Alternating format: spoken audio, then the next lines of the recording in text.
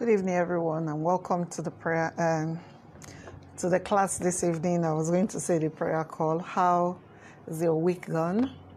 The month is almost at an end, and so is the year coming fast to an end. We're still in the study of the book of Exodus, the prophetic study of the book of Exodus. And today we'll be looking at Exodus chapter 8. Last week we looked at Exodus chapter 7, and we saw the beginning of the plagues. We saw the plague of the blood that the Lord put upon, turned the water of the Nile and all the waters around Egypt to blood. And we saw Pharaoh's response. We looked at a number of things last week. And just as we're starting, I need to share the links so that other people may come in. But if you remember one thing you learned from last week, it would be nice to hear it. What did you learn last week? Please share with me so that we can go on. I'm just trying to kill time for about 2-3 minutes while I invite your brothers and sisters to come in. So while you're at it, also share. Welcome, everyone. Please share the link as you're at it. And then remind me of something you learned last week that you took home with you, something that stuck with you through the teaching from last week. If you share with me, I'd be grateful. While I'm waiting for you to share, can we just begin to thank the Lord for the opportunity to come and learn at His feet again? As you're praying, invite the Holy Spirit to come, that we'll not try to do this by ourselves, but by His Spirit, He will come, He will teach us of Himself. And as His word says, great will be our peace in the name of Jesus. Just invite the Holy Spirit to come. Even as we submit our learning this evening, commit the hearts and the minds of those who would listen this evening into the hands of God. That everything we do they will be acceptable or receptive of what the word that the Lord will bring them this evening. In the name of Jesus, let's just thank the Lord. Lent in the process. So please just invite someone to come in. Share the link. Please, the Lord bless you as you do so. Please share the link and let's just get people to come. I trust that God will speak to us this evening, and I trust that whatever He says to you, you will be able to use it for your life. Have you shared the link yet? Our Father and our God, we just submit to you. We ask that you come and have your way. Teach us by your Spirit, O God, and let your name be glorified. Thank you, God of heaven. In Jesus' mighty name, amen and amen and amen. So I was asking if anybody learned anything last week that they'd like to share with me. No one has shared, so I'm just going to go on to this week's class because it's test our spirits, because it is supernatural does not make it God. Yes, that was one very vital point from last week. So we should always test the spirit, or test every spirit, and recognize that supernatural does not, that a miracle shows that something supernatural has happened. It doesn't mean that God has happened. Okay, so let's quickly go on to Exodus chapter 8. We have about 35 verses, and we have a number of plagues to plow through. But I know the Lord will help us because they're pretty straightforward. So I'll read from verse 1. Then the Lord said to Moses, "Go to Pharaoh and say to him, thus says the Lord, let my people go so that they may serve me. However, if you refuse to let them go, hear this. I am going to strike your entire land with frogs.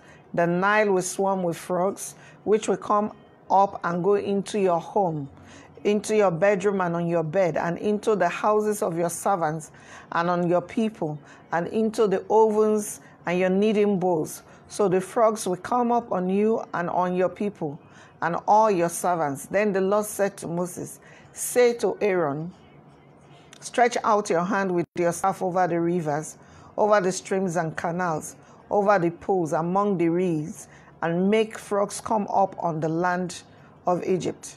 So Aaron stretched out his hand with his staff over the waters of Egypt, and the frogs came up and covered the land of Egypt. But the magicians and soothsayer priests did the same thing with their secret arts and enchantments, and brought up more frogs on the land of Egypt. Then Pharaoh called for Moses and said, "Plead with the Lord that he may take away the frogs from me and my people, and I will let the people go, so that they may sacrifice to the Lord." And Moses said to Pharaoh, "I am entirely at your service. When shall I plead with the Lord for you and your servants and your people, so that the frogs may leave you and your houses and remain only in the Nile?" Then Pharaoh said, "Tomorrow." Then Pharaoh said, "Tomorrow." Moses replied, "May it be as you say, so that you may know without any doubt and acknowledge that there is no one like the Lord our God. The frogs will leave your houses and leave your servants and your people, and they will only remain in the Nile." So Moses and Aaron left Pharaoh, and Moses cried out to the Lord as he had agreed to do, concerning the frogs which the Lord had inflicted on Pharaoh. The Lord did as Moses asked, and the frogs died out of the houses, out of the courtyards and villages, and out of the fields. So they piled them up in heaps, and the land was detestable and stank. But when Pharaoh saw that there was temporary relief, he hardened his heart and would not listen or pay attention to them, just as the Lord had said. Okay, so it's pretty straightforward. The first plague, like we saw last week, was the plague of the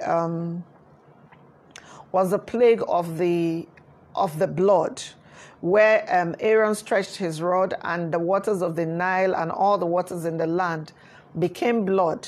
And the magicians stretched their rods as well, and they brought forth more blood in the waters in the land. And we saw that even though it was all those things happened, the moment the magicians could, the magicians of Egypt could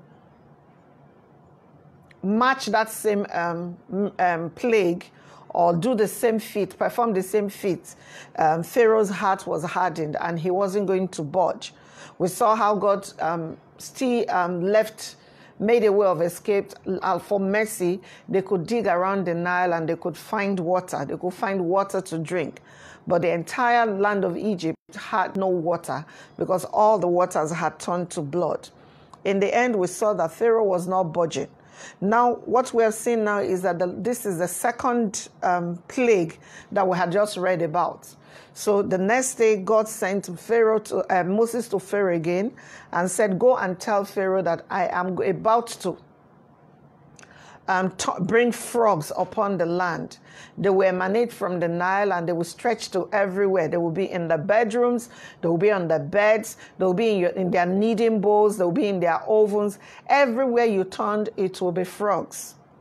And he gave Pharaoh again the opportunity to change his mind. But Pharaoh refused, and so the Lord told Aaron and Moses what to do. And they they stretched the rod, and the frogs came. And the frogs covered everywhere. Pharaoh's magicians did the same thing, and more frogs came up. I don't get them, but I get them. I don't get, because if something is plaguing me, I will not be doing anything to increase the number of the things that are plaguing me. That's why I don't get them. However, I get them because, like I said last week, the devil cannot do anything constructive. He is to kill. His ministry is kill, steal, destroy. He's not able to give anything of value. If the devil gives to you, he will take more from you. Or if you think the devil gave to you, he will, he would take much more from you. So there is nothing that the devil gives to anybody. So while there were frogs all over the place, they stretched forth their rods. What I would expect is that the rod that is stretched would reduce the number of frogs, but instead the number of frogs increased. Again, to buttress that the devil has nothing to give anyone. But as we saw in the scriptures we have read, Pharaoh actually for a minute, felt the pressure of waking up. I don't know how we'll see frogs all over the place that means that there was no space. It was just all frogs. They're slimy, but that was what they had. And Pharaoh The Bible said that Pharaoh called on Moses and asked him to entreat the Lord for him. Remember in chapter 7, God said to Moses, he said, you will be God to Pharaoh, and Aaron will be your mouthpiece. That is already manifesting, because Pharaoh can't talk to God directly. He had to speak to Moses so that Moses could speak to God. He said, look, talk to God, let him call off these frogs, and I will do exactly what the Lord wants. I will let his people go. But of course, that didn't happen. But before we get into all of that, there are a number of things that I want to highlight for you to see. I've told you that the devil doesn't give anything. He only takes. And if it seems like he's giving you something, you can be sure that he's going to take more from you. So you don't deal with the devil. You don't, what's the word? Yes. You don't trade with the devil. You don't deal with him. You don't, because all that he's out there to do is take from you. He has nothing positive. He has nothing advantageous. He has nothing of value to add to you. That's number one. Number two, the frogs, all the plagues into this chapter represented gods. They had something to do with either the gods of Egypt or their mode of worship. So they had a god that was represented by the head of a frog. And so the reason why it was difficult, according to some the research that I did, the reason why it was difficult for the magicians to kill the frogs was because they worshipped a god that had the head of a frog. And so that would be sacrilegious to kill what they worship. So instead of killing, they called up more frogs in the land. The magicians made more frogs. Pharaoh now entreated Moses to call them off. Moses asked him to determine when the miracle should happen, and he did. When you see that, the tendency is you can walk away and just gloss over the fact that Moses will give Pharaoh the opportunity to determine when he wanted the frogs to be called off. I think that Moses did that because he wanted to establish to Pharaoh that our God is sovereign, and our God is good, and our God is kind, and our God is powerful. So he said to him, you need to just tell me when you want the frogs to be called off. Of course, Pharaoh said the very next day. And Moses said, not a problem. Moses stepped out of Pharaoh's presence and entreated the Lord. By the next morning, all the frogs had died. But then they now had to gather them, and the whole place stank. When you refuse to do the will of God, I need you to pay attention to this. And a refusal to do the will of God always comes with consequences. The Lord will forgive you for being hard-hearted and all of that, or pig-headed if you like. But in the end, there is always a consequence. The consequence of Pharaoh not heeding, because the plague of the frogs were announced to him up front. The consequence of his not heeding and doing what the Lord wanted was that the frogs could not be returned into the sea. They had to die. And in dying, they had to gather them up in heaps. And everywhere they gathered them up, the entire place stank.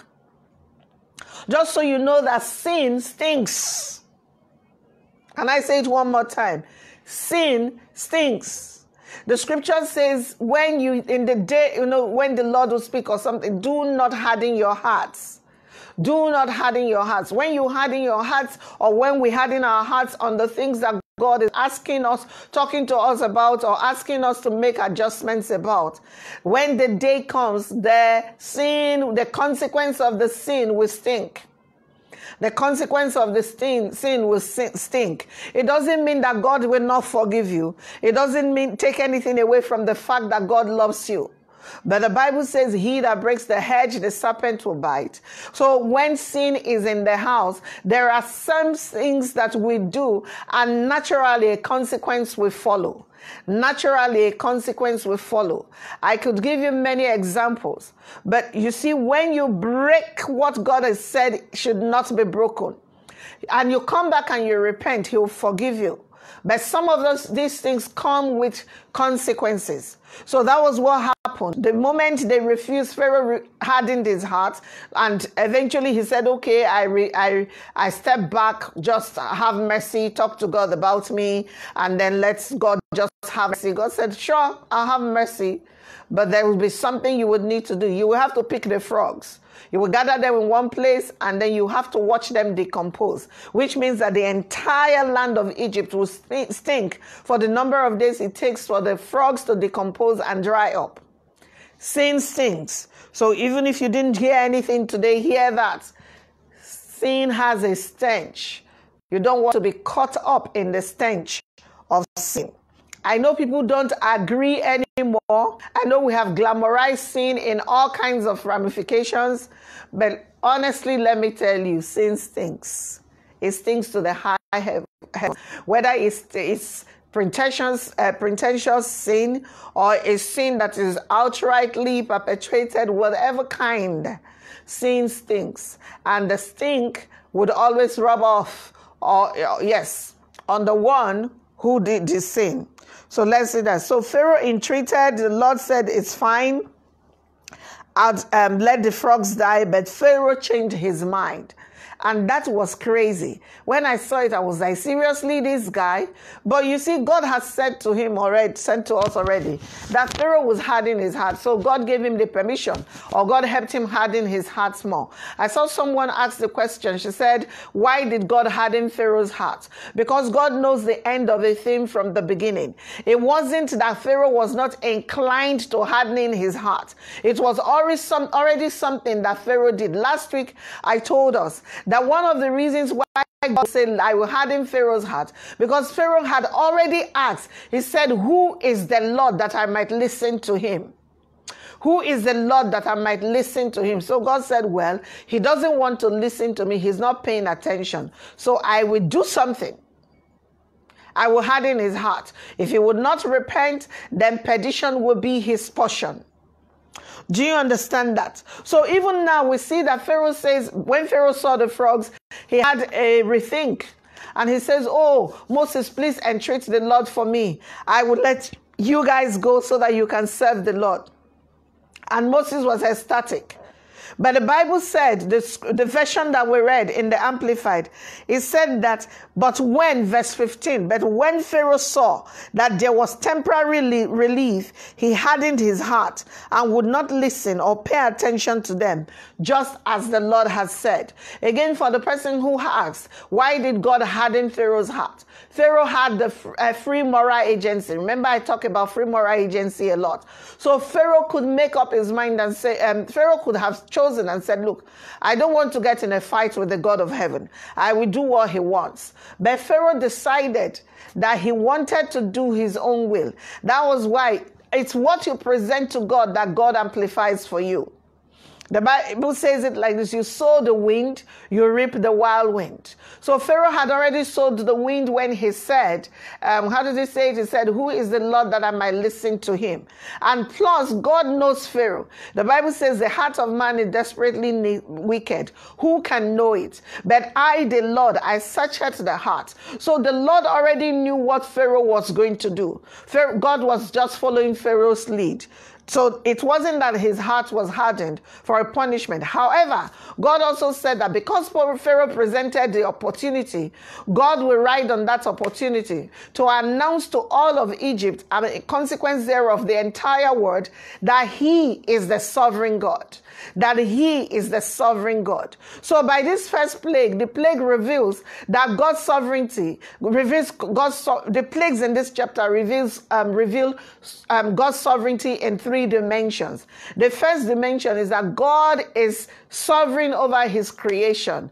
The frogs will obey him. They will obey him to come out of the sea and cover the entire expanse of land of Egypt. And they will obey him when he says to them to die. You need to know that God is the God of the universe. It is not a title. It is who he is. It is not something somebody sat somewhere and conjured and said, let's call him the God of the universe. He is called the God of the universe because he is indeed the God of the universe. He is sovereign. And as long as the creation was by his hand, he is sovereign. He has sovereignty over them. He has sovereignty over them. Verse 8 says, Pharaoh entreated the Lord. Pharaoh's first acknowledgement of God. Remember in chapter 5, his question was, who is the Lord, that I might listen to him? It's getting broken little by little. In chapter 8, verse number 8, he's now entreating Moses to entreat the Lord. It means that Pharaoh was beginning to see that he was no match. Him and his magicians and the gods of Egypt are no match for the God of heaven. So ultimately, God is sovereign over his creation, and that includes Pharaoh. Let's go on. Moses gives Pharaoh the leeway. I talked about this a bit. The leeway to set the time. He said to Moses, talk to God. Moses said, when do you want the frogs to die? Or to cease? And he said tomorrow. Why did Moses do that? Because Moses wanted him to know that God can match everything. Actually, it's not God matching, it's God is in charge of everything. He said, I want it tomorrow. Moses didn't have to come back to him to say, God is not available tomorrow, he can't do it. Or God is not able to do it tomorrow, he's ill. Oh, God has a cold, tomorrow is not a good day. Moses did not need to come back to say any of those things. He just said, okay, is that what you want? That's what you get. He said, you want tomorrow? Tomorrow it is then. By tomorrow, all the frogs had died. Did the Bible not say that believers shall decree a thing and it shall be established? Pharaoh said, that's what I want. Moses went to God and said, Lord, that is what I want. This is what Pharaoh is asking. I gave him the opportunity to do that, and that's what we've got to do. What is all of this about? Moses told Pharaoh, he said, so that, let me read it in verse number 9. Verse 10. Then Pharaoh said tomorrow, Moses replied, may it be as you say, so that you may know without any doubt and acknowledge that there is no one like our God. There is no one like our God. What did the Bible say? Except they see signs and wonders, they shall not believe. This was Moses proving to Pharaoh that God is in charge of everything. I have a feeling that if Pharaoh had said he wanted it done right that time, God would have done it. Because remember, God does not desire the death of sinners. He wants them to come to repentance. And sometimes in bringing them to repentance, he needs to exhibit his power for them to see. But of course, Moses reneged on his promise. And when you hear Moses renege on his promise, the tendency you'll be thinking that Moses guy is just a silly person. Why did he renege on a promise he's done? But has it not happened to you and me? When we're in a hard place, we pray until our spittle dry up. We make all kinds of promises to God. Oh Lord, if you deliver me, I will walk with my head. Oh Lord, if you deliver me, I will never miss church again. Oh Lord, if you deliver me, I will do X, Y, Z, and then some. Then deliverance comes. You follow through on your vows and your pledges or your whatever for 3 months, max 6 months. If you really tried 1 year, then life will happen. And the moment life happens, guess what happens? We go back. Once the hardship eases and we become better, or things become better around us, the first thing we always forget, or the first thing we choose to relegate to the back burner, is usually the God thing. Why that is our default, I do not know. But that was exactly what Pharaoh was exhibiting here. Pharaoh said, this is hard, help me. The moment he got reprieve, he just went back. Once respite is achieved, Pharaoh reneges on his promises. Reminds me of all the promises and sometimes vows we make when our own frogs manifest or show up. And how quickly we forget when we get our respite or our frogs die.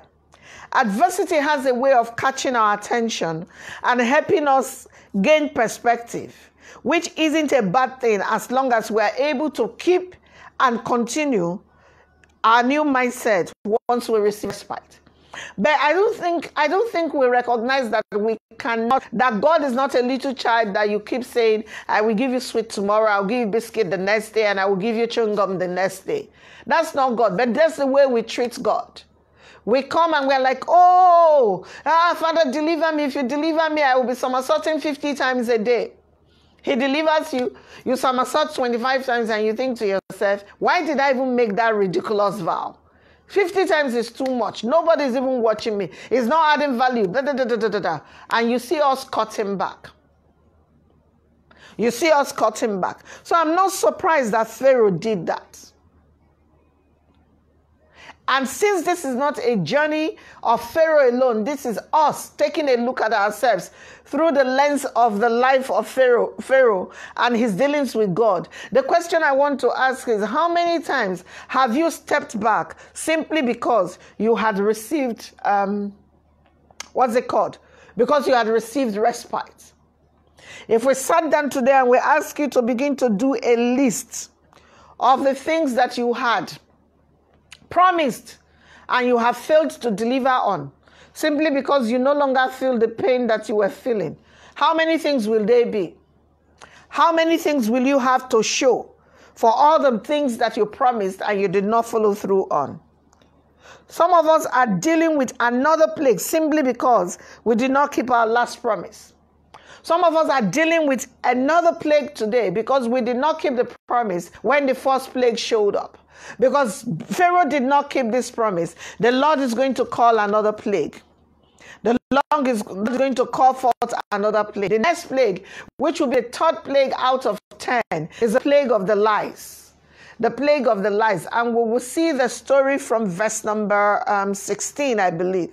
From verse number 16. Then the Lord said to Moses, say to Aaron, stretch out your staff and strike the dust of the ground, and it will become biting gnats, lice throughout the land of Egypt.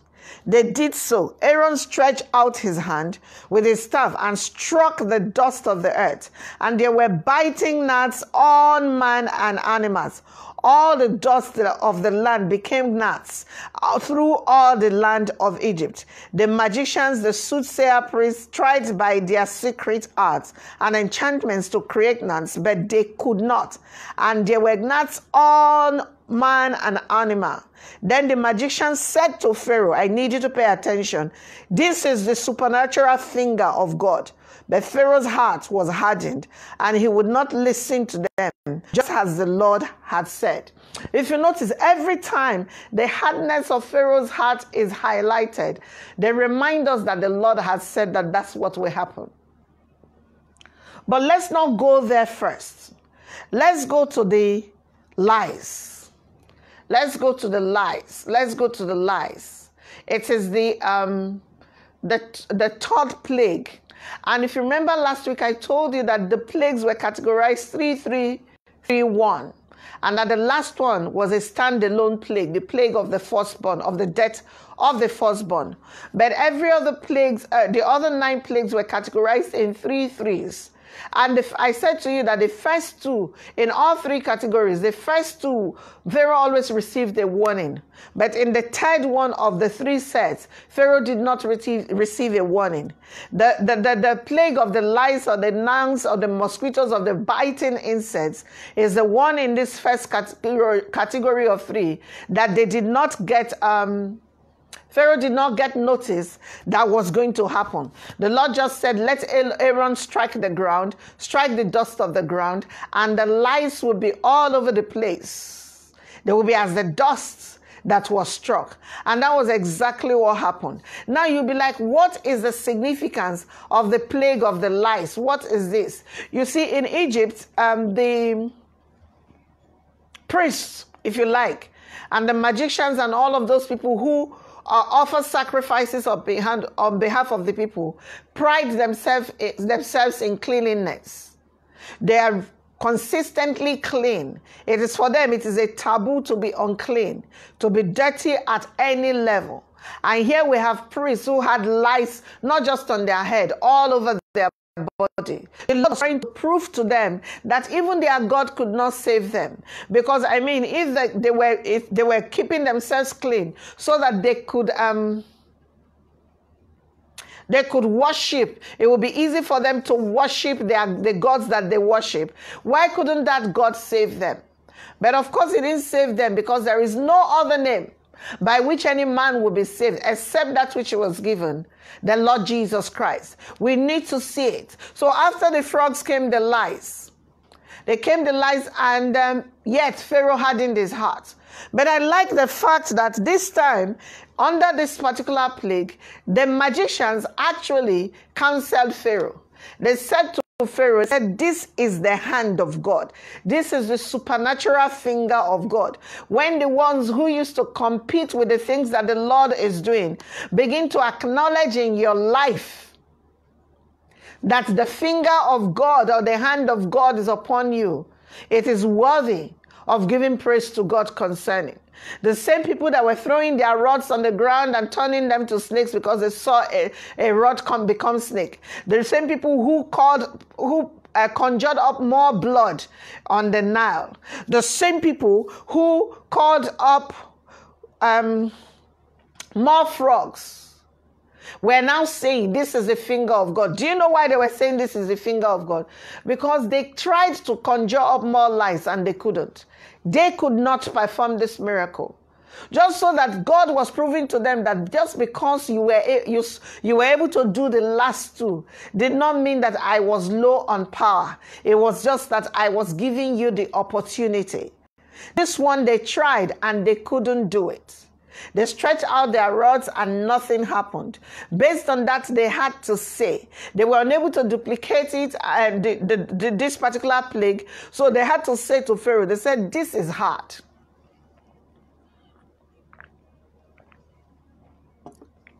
There's no other explanation for this, but that this is the supernatural finger of God. You will think that when his priest and whatever would counsel him and say to him, we see God in this, you would think that Pharaoh would step back. But the Bible says Pharaoh hardened his heart. You know, there's a saying that says, whom the gods want to destroy, they first make mad. Yes, it's not biblical, but it's a saying. So Pharaoh was bent on his own destruction. And you look at it and you be like, I can never be like Pharaoh. This Pharaoh is really stupid. But seriously, are we not like him sometimes? How many times did God say to you that something was not good? Did you not do it? And then your mindset is, well, I will repent later. It doesn't matter how this presents. I know we are not in Pharaoh's shoes, so it's not exactly the same. But however your own hard-heartedness presents, the finger of God ought to make you take 2 steps back. We ought to step back. But what do? No. We know more than the God. He said this is the finger of God. This is the finger of God. Pharaoh was warned again.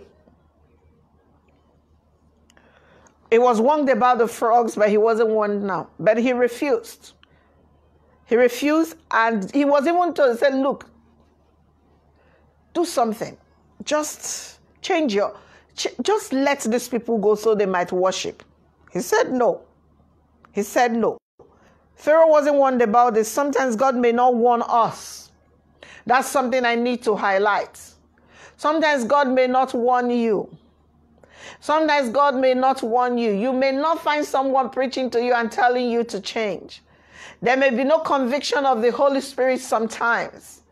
The Bible says, he that knoweth to do good and doeth it not, for to him it is a sin. It's not everything that God is not a nag. It's not everything that he will be coming every 5 minutes to tell you to readjust. You ought to know by now the things that make for your godliness. And we ought to follow that trait. So while Pharaoh was probably waiting, they will soon come and tell me that another plague is going to happen. After all, they said they were going to 10. But nobody warned him. He just woke up and there were lice all over the place. That would mean that Pharaoh had lice too. Oh my God. So if God doesn't warn all of the time, doesn't that scare you? It scares me. To think that there will be a day that God will not just say anything to me, he will just do what he wants to do. God forbid. I don't want to be on that side of the divide on that day. But then the Bible says that the day of the Lord will come as a thief in the night, that he will just return. There will be nobody shouting and screaming, he's coming, he's coming. Because prior to this time, many people would have said, he's there, he's that, he's that, he's that, he's coming, and nothing would have happened. So men and women would have relaxed. And they'll be like, that was how they said he was going to come in Y2K. He didn't come. Then they said he was going to come in 2010. He did not come. And so if you relax and you let your guard down, the Bible says he will come as a thief in the night. It's not everything that you are going to receive a warning from. All the warning that you would get are the warnings you are getting now. When it truly matters, there will be no warning. Read your Bible. There's nowhere in Revelation it said that it said this trump will just sound suddenly. And if that is the case, you want to make sure that you are living ready. Live ready is the motto. Make sure that you are ready 24/7, just in case the trump sounds. Now, I know some people will be like, oh, there are many signs in the Bible that God said would happen before the trump will sound. They're already happening. That's number one. But number two, do you know that everyone's rapture happens sometimes? Everyone who's died in Christ so far, the rapture happened earlier than for us. So you can't tell exactly when it is going to happen for you. And that is the reason why you must live ready. That is the reason why you must live ready. We are not in...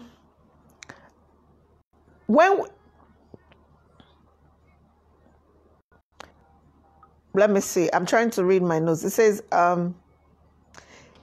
it's not in every case that we will be given the opportunity not to partake up front, especially when we are not uncertain, when we are not maintaining our relationship or nurturing it. It is the man in the place of intimacy that will probably sense what is going to happen.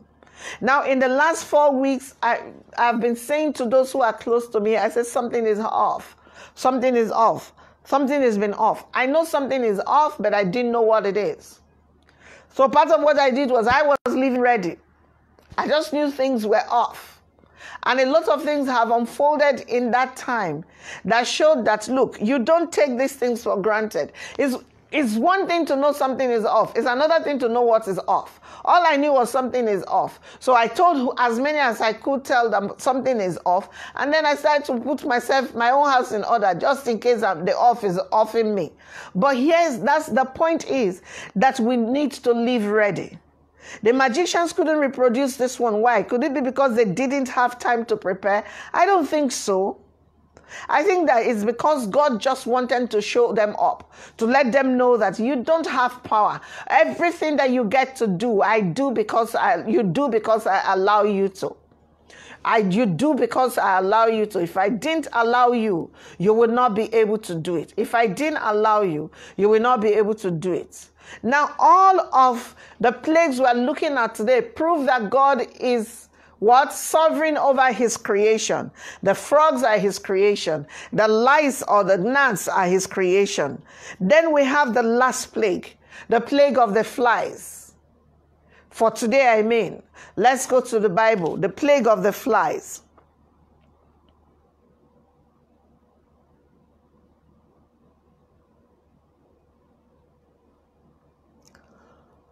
From verse number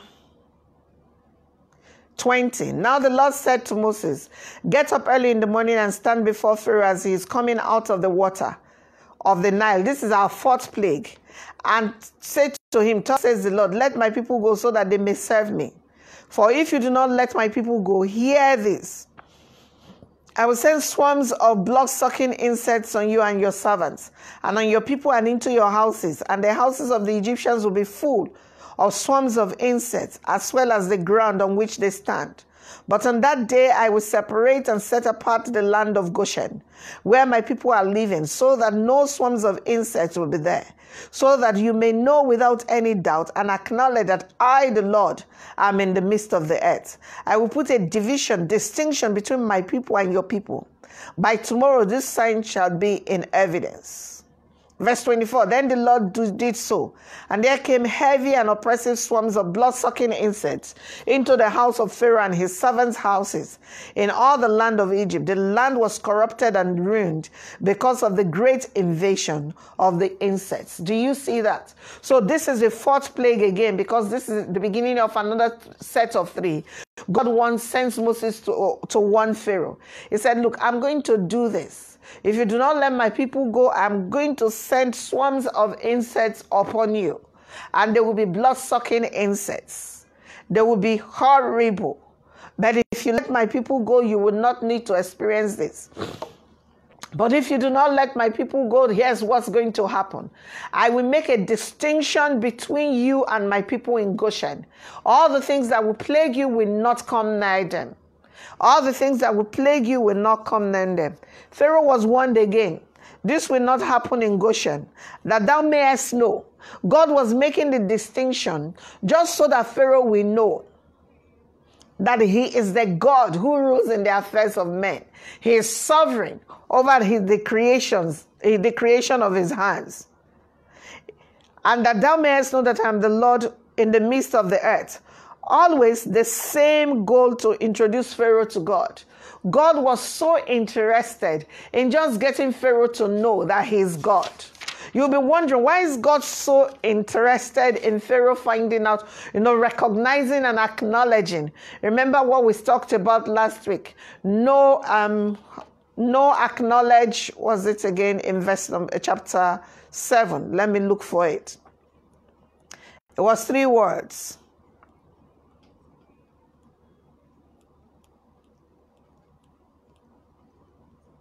Who remembers them? That thou may know. I'm looking for it. So.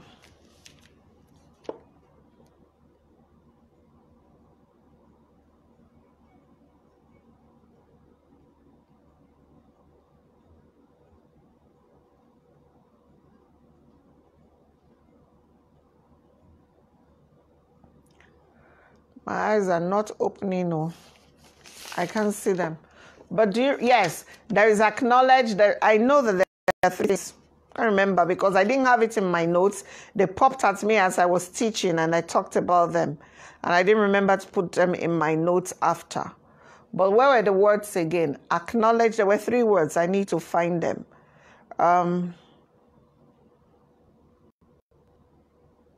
Yes, you will know, recognize, and acknowledge. Yes, thank you.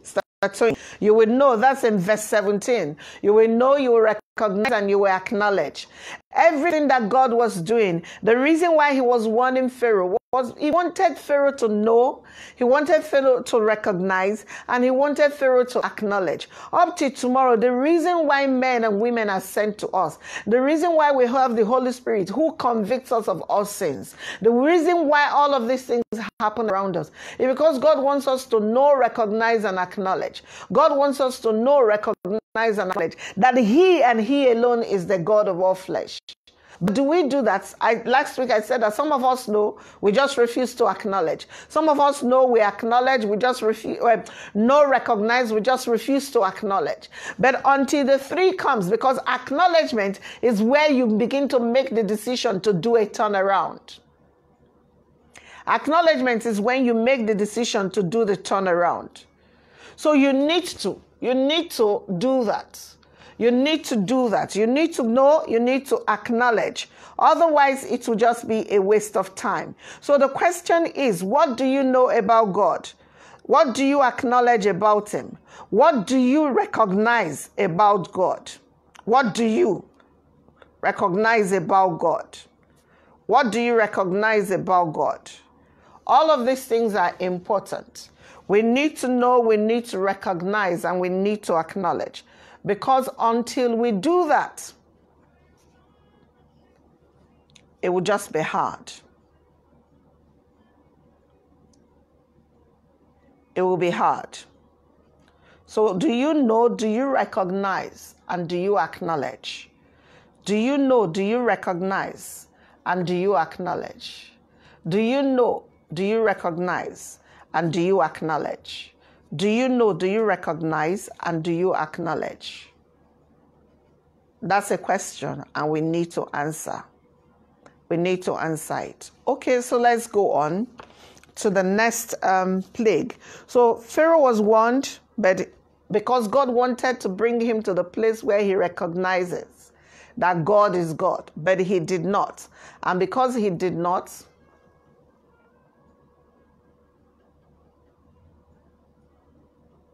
the magicians were not mentioned in this particular one.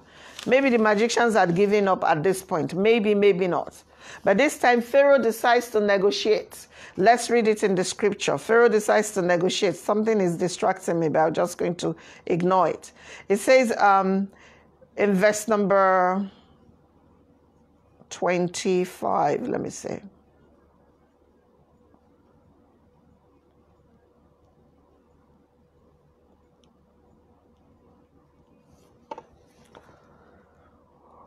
Everything that God said he would do, he did. Verse 24, then the Lord did so, and there came a heavy oppressive swarms of blood-sucking insects into the house of Pharaoh and his servants houses in all the land of Egypt. And the land was corrupted and ruined because of the great invasion of insects.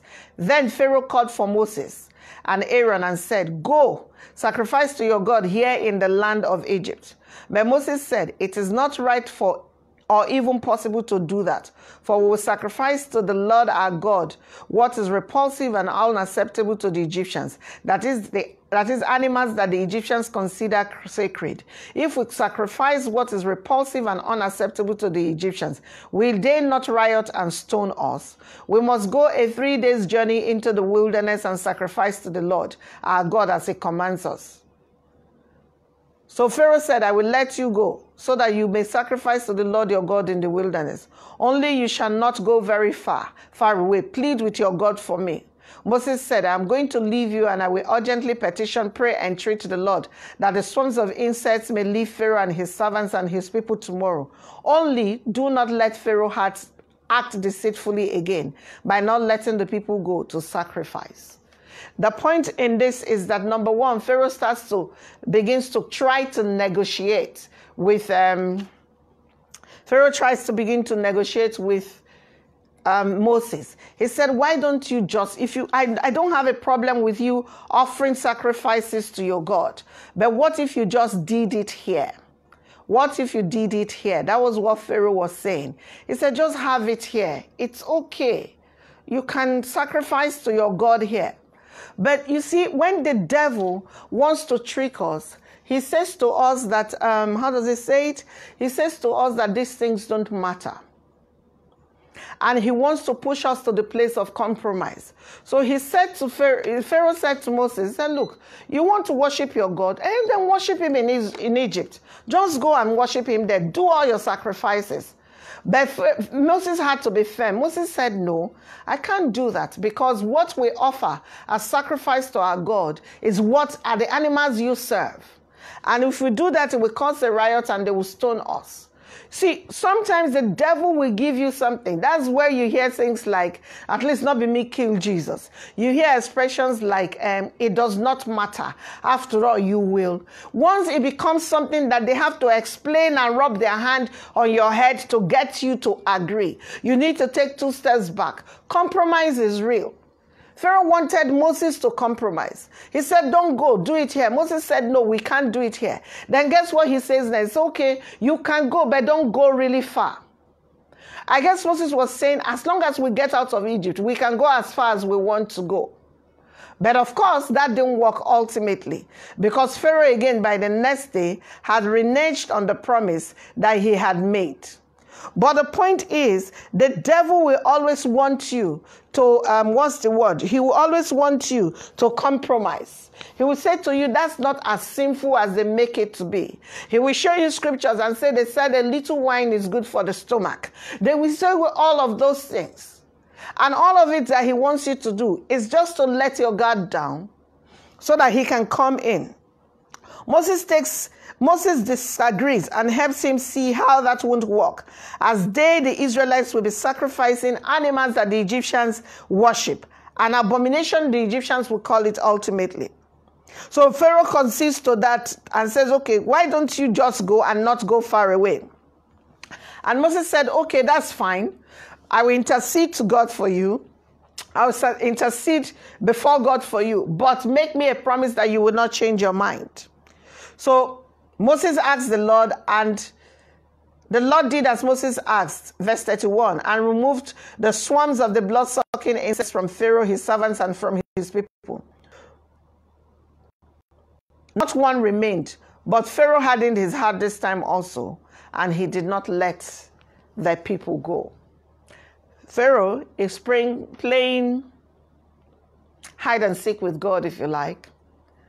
He reminds me of you and me. Dakudaji Christians. Today we're standing, tomorrow we're on our face. Simply because we don't want to consistently push and do what God has called us to do. The thing about doing the will of God, when people say it's very hard to do the will of God, I say that's because you have not partnered with the Holy Spirit. If you're partnering with the Holy Spirit, it gets easier by the day. The more intimate you get with him, the easier it gets for you to be able to do it. The more intimate you get with him, the easier it gets for you to be able to deal with him. The more intimate you get with him, the easier it gets for you to be able to do the will of God. The point is that even Moses is maturing in this time. You see, hardship has a way of reforming the character of believers. And so when the Bible says that I have refined you in the furnace of affliction, or God enlarges me in the place of my distress, even Moses was getting better. Moses was not losing his mind again. 4 times now, Pharaoh had reneged on his promise. And Moses is not going crazy and telling God, when would this end? Moses is now taking his time because Moses is growing through the process. Now, all of that to say to you that sometimes when the devil begins to press at us from on all sides, and it looks like the Lord is not doing anything to make these things let up. The reason why that happens is because God is reforming us too. We are going through the process of transformation. So there are many things we've talked about today. Number one, we've talked about the fact that when we would make vows, we would make promises, and when we have a little bit of respite, we will take a step back. I talked to you about the frogs, representative of the goddess that the Egyptians worshipped. I talked to you that all of these plagues indicates that God is God over his creation. God is God over his creation. I also showed to you that the devil will want to give you what looks like the real deal, but it's not the real deal. Because unless Moses has not stood where he was and insisted, some of us would think, should be sacrificed to God, is sacrifice to God. If Pharaoh will not let us go, we can sacrifice here and now. But you see, you need to know that when the Lord gives us instructions, he's very specific about his instructions.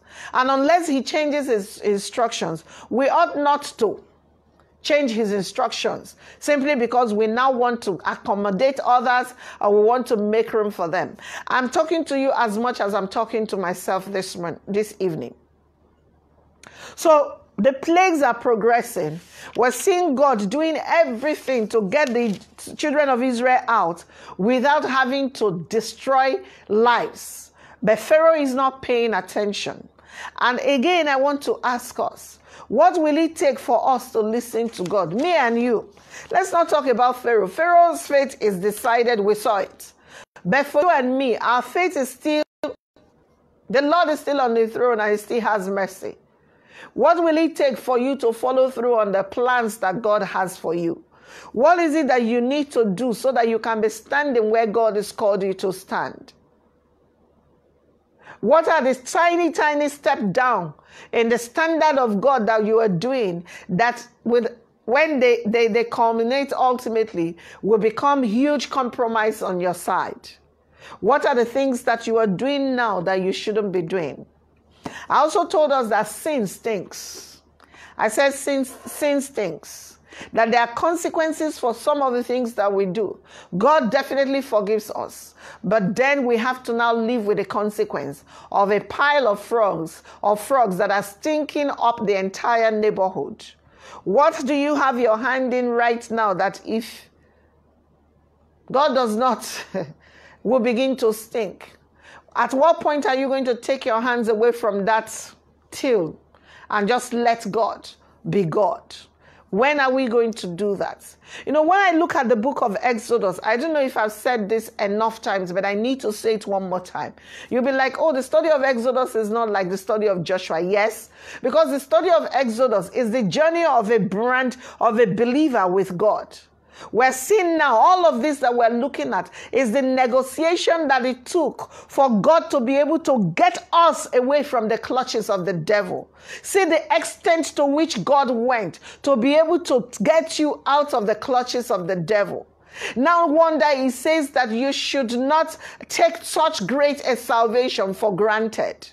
Look at all the things that God did to bring the children of Israel out.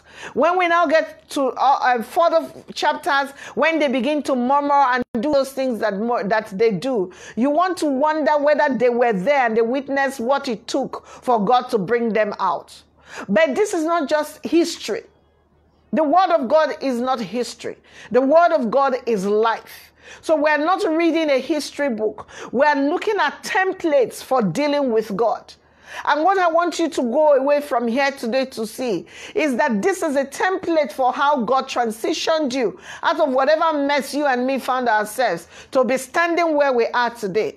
And every time that we go through the process of sanctification and consecration all over again, this is the process. The Lord will come and identify the ways that we are in bondage and now begin to do what, begin to push back by the blood. This says it begins to push back so that the devil can take his hands off you so that you can move forward.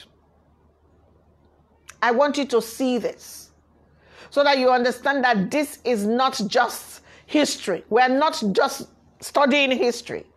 This is our lives and this is our future. And I'm praying that God will open your eyes to see. And so that whatever you need to make amends for, you will make amends for them. And whatever I need to make amends for, I will be able to make amends for. My brothers and my sisters, this is Exodus chapter 8. The Lord continues to speak. The Lord wants to take you, bring you out. Will you cooperate with Him? Will you cooperate with Him? That is the question.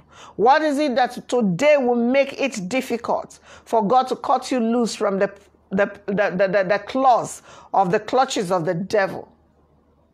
My prayer is that God will help us. He will open our eyes and we will see. And based on what we see, we will make the adjustments and we will go forward in the name of Jesus. Thank you for joining the broadcast this evening. If you have questions, maybe you should ask me the questions. Just send them to me, and maybe one of these days I'll take time and answer all the questions that you may have. It doesn't matter where what chapter it is. I'll do my best to answer the questions. But in the teaching, we may not be able to do most of that. But yes, this is